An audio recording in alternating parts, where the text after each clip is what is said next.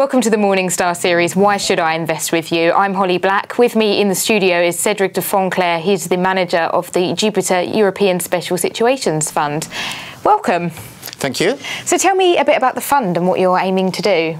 Yes, well, we're willing to invest into growing businesses where we've got reasonably high degree of confidence that they will be stronger franchise in 3 years' time than they are today. And we're hoping, obviously, to pay a reasonable valuation for those names. So special situations funds look for companies that are out of favour or on the brink of a turnaround. Is that easy to come across opportunities in Europe? Well, there is more dispersion in terms of valuations nowadays than they've been in the past. So I guess for a stock picker, that's really the opportunity. When you look about the range in terms of valuation or the gap in terms of valuation between high growth businesses and value stocks, this is probably the widest it has been since 2000 and the dot-com bubble. So really, I think it's a good environment for picking the right stocks.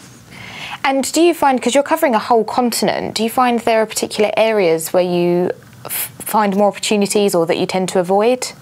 I think from our point of view, it's less about country, it's less about sector, but we're trying to invest in companies which ought to benefit from some kind of mega trends.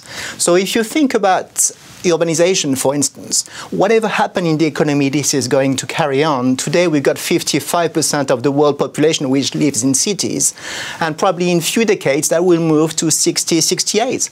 So again, when you think about the world-leading braking systems for trains, these happen to be a German quoted company.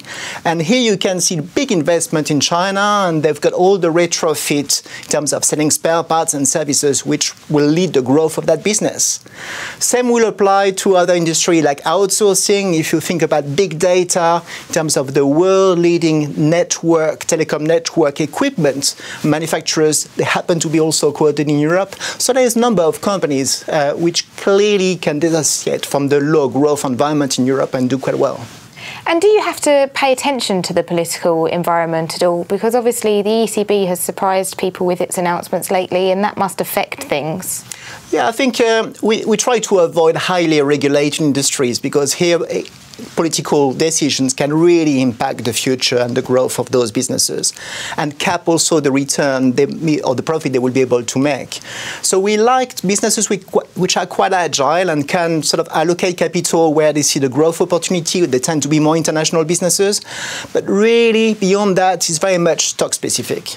Lovely. Well, thank you so much for coming in. Thank you. And thanks for joining us.